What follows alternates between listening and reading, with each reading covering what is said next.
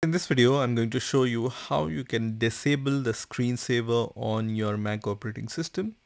So let's get started and let's see how we can do it. So first of all, you need to open the system settings. You can open the system settings by clicking on the system settings icon on your dock, or you can open the system settings by clicking on this Apple logo and then selecting the system settings option. Now in the system settings option, when you scroll down on the left hand side, you will be able to see this screensaver option. So just click on the screensaver option.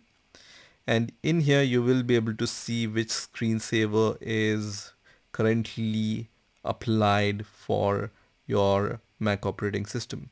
Now, when you scroll down at the very bottom here, you will be able to see this section which says go to lock screen settings to manage when screensaver starts.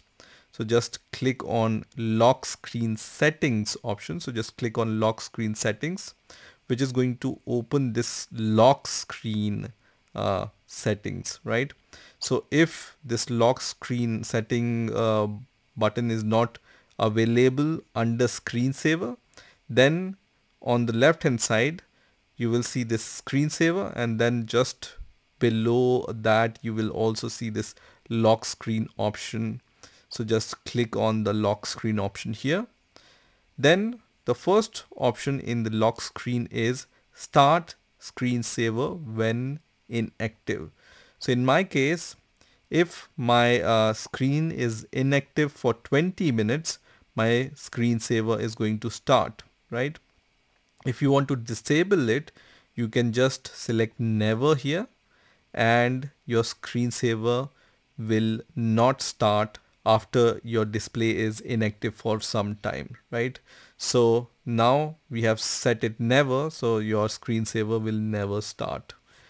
If you want to once again start the screensaver, just select any time here, and your screensaver will start after that much amount of time of inactivity, right?